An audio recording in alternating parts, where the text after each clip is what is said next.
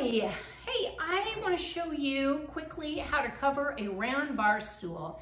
You may be so tired of looking at your bar stools, the tops are falling apart, whether it's a fake leather or kind of low cost vinyl.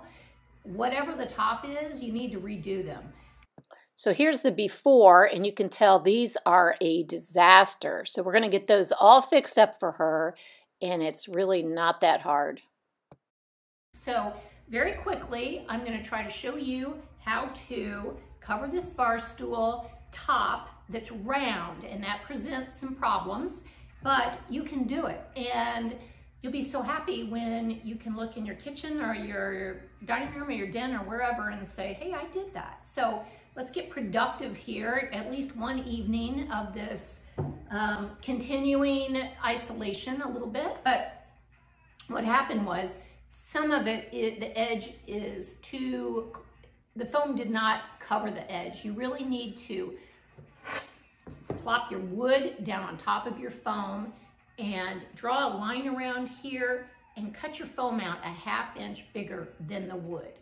So she didn't really do that. We're gonna make up for that. I'm not gonna waste this foam. So I'm gonna make up for that with some cotton batting. And another thing, another little trick I did, I'll show you. Underneath here, I went ahead and added a little circle of cotton batting in the center so that foam is not so flat. It kind of looks rounded and makes it look a little bit richer. Okay, what you're gonna need for the project is I've got some spray adhesive for foam. I've got scissors, which I cut my vinyl with. I've got some little pincher pliers, and I've got a staple lifter and an electric stapler. Now, let me just tell you, I am at the bottom of the barrel with my pneumatic staplers. Every single one of them needs repair, and I have to drive over to Cincinnati to drop them off. So I'm using an electric stapler that's really good and powerful, but it's very heavy.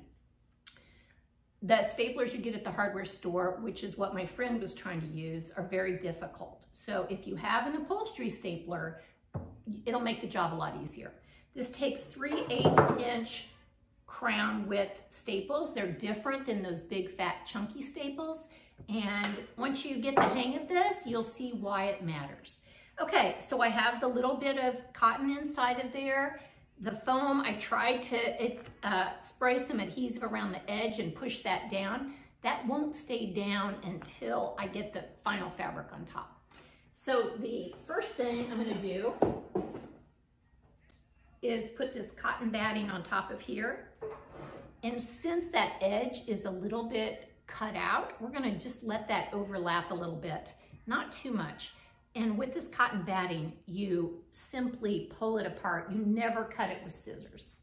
And I can reuse part of that. You can get this from an upholstery supplier, and you don't have to use the cotton. You can also use the polyester Dacron you get at Joann, or again, you can order upholstery grade. So this is kind of ready to go. The thing about these stool tops is that the wood sits down inside of a kind of a lipped swivel top. So we don't want padding to go over that bottom wood edge. Okay, here we go. I cut a piece of vinyl. And I'm just going to center that the best I can, flip it over. Now, as I'm stapling this, you're gonna see that it takes a lot of strength, and you can, if you get intimidated by the vinyl, then you're probably gonna have some wrinkles in it. You have to just know that the vinyl surface is stretchy, and if you can stretch that and pull it tight enough, you will smooth out the wrinkles. Now you may need to make some adjustments, which you'll see how I do, but you have to know that you can take charge of this, all right? So I'm gonna give you the gist of it. I will put a few staples here, then I'm gonna pull it and tighten it up really tight and get a few staples in directly across from that. Next, I will go to one side and I'll do the same thing on that side. Now, the big trick is easing it in between those staples and those staples. You've got this much space. You're gonna have a lot more vinyl. So you have to figure out how to ease that extra vinyl in around that curve. And that is the tricky part about doing circles. All right, so I'm just gonna button it up and show you how to do it.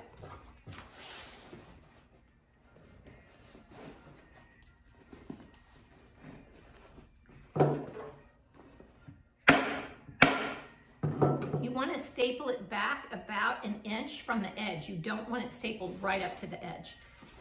All right, so now I've got that set. I'm going to give it a push to tighten. Whoops, popped it right through. All right, well, we'll try that again. That happens. I pulled that too hard.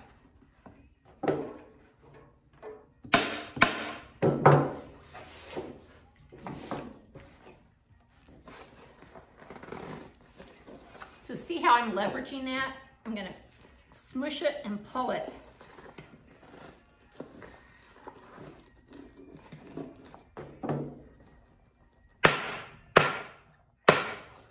Now I'll come to one side.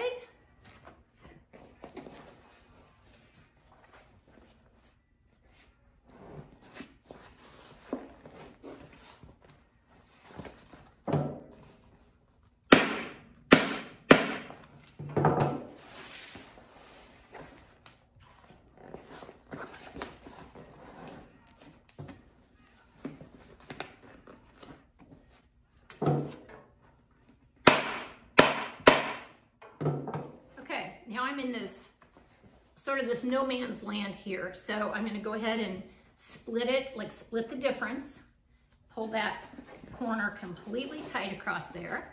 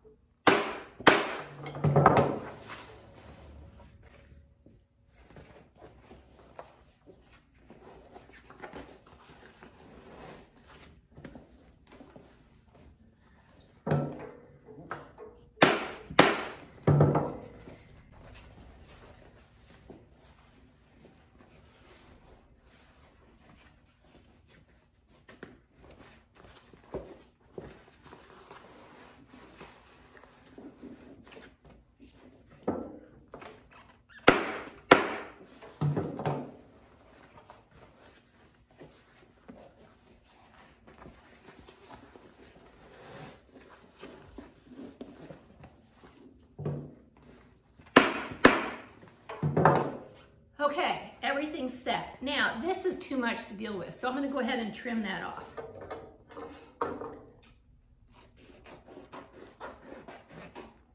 You don't wanna cut it too short because you need to be able to pull, but this is way too much.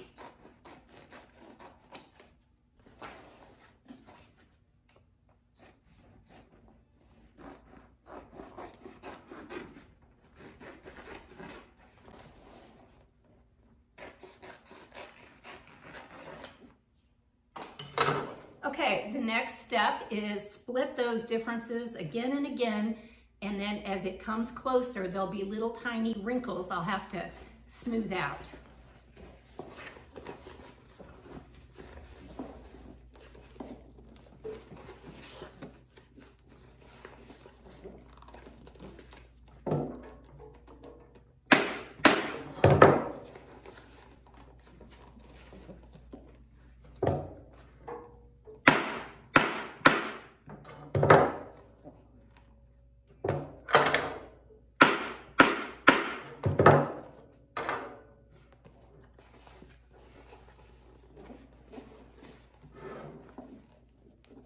You see how that, right there, you just tug it back and that vinyl will stretch and flatten out.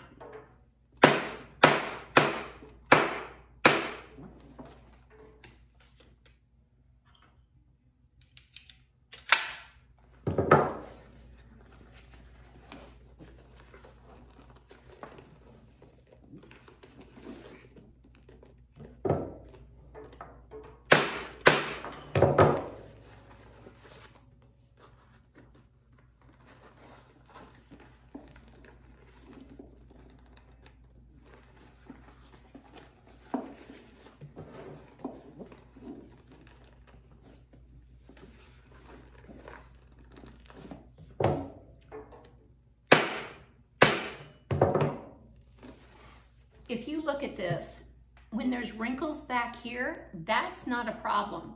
It's when it's wrinkled right along that edge that will cause the problem. So I'll still come back and smooth this out a little bit, but you don't want to have the wrinkle on the edge.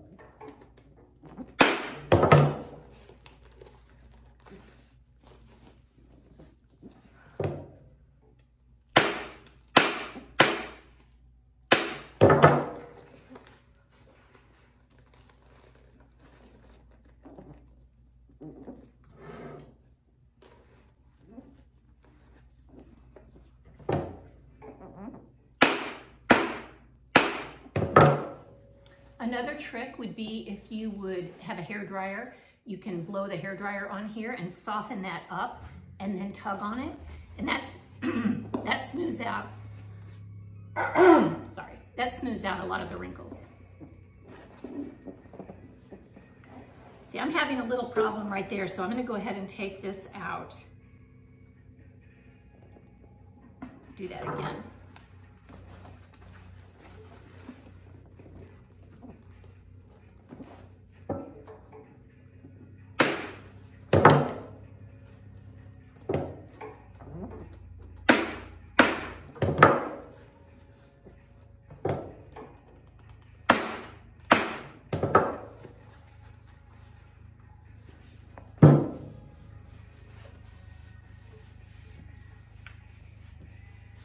Okay, not bad.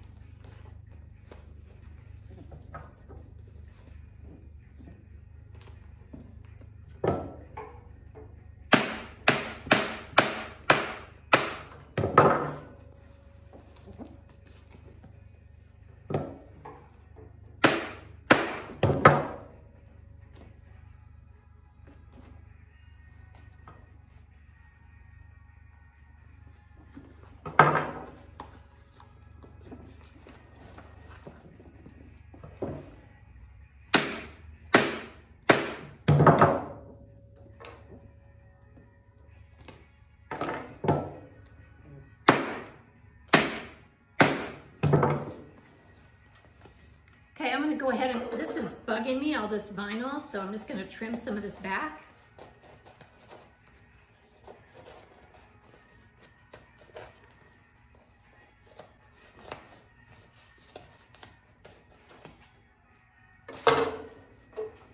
Okay, we're down to the last 3 little sections here.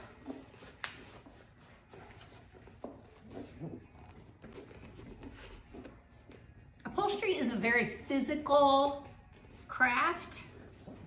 It's a good workout. Uh-oh,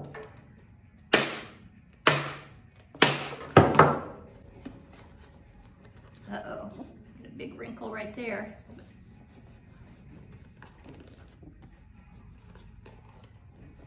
See how it just smooths out when you tug and pull and kind of massage it like that?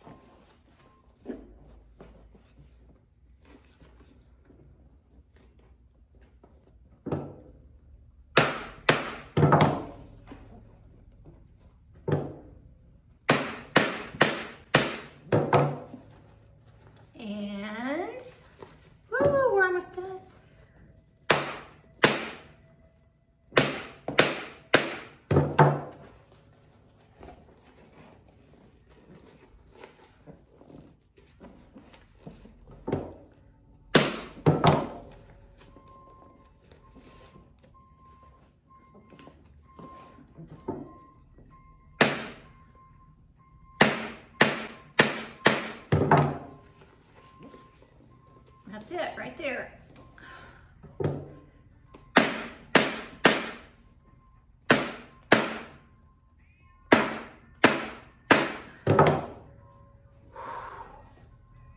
Woo! Okay.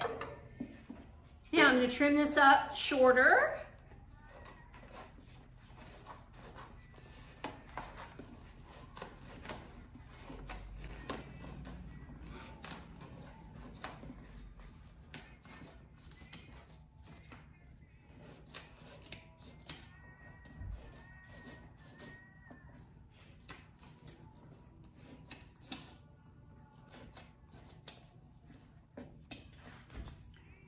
Okay, so when these sit down inside the stools, these little pleats that are back here, of course they're not going to show, but they are a little bit stiff. So you can come back and just staple some of those down so it's flatter.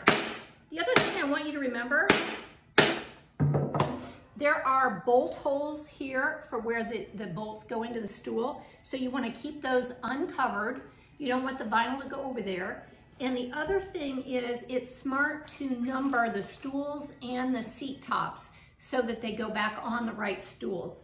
Sometimes things don't fit, like they're not all gonna fit the same.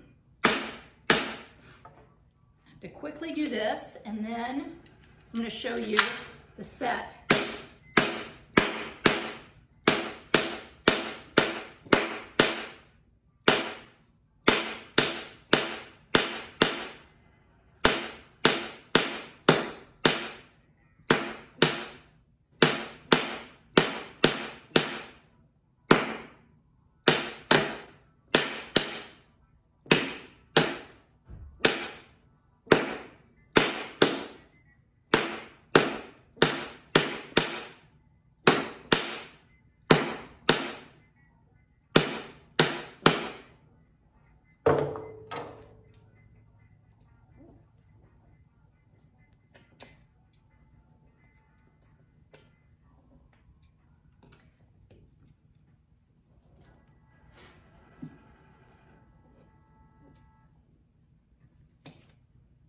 Okay, that's good.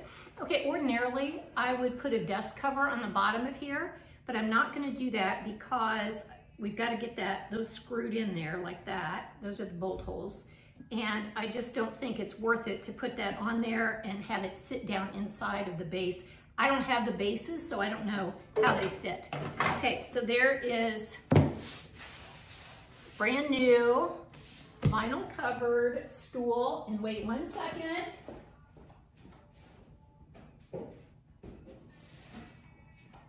I thought I had those over there, but I didn't. So here's her new stack of stool tops. And if there's the little tiny bit of wrinkle around the edges, that's gonna sit down inside of the stool. So it depending on the vinyl you get, it can look like leather. This doesn't look bad at all. And that was it. You can save yourself a lot of money by doing that yourself.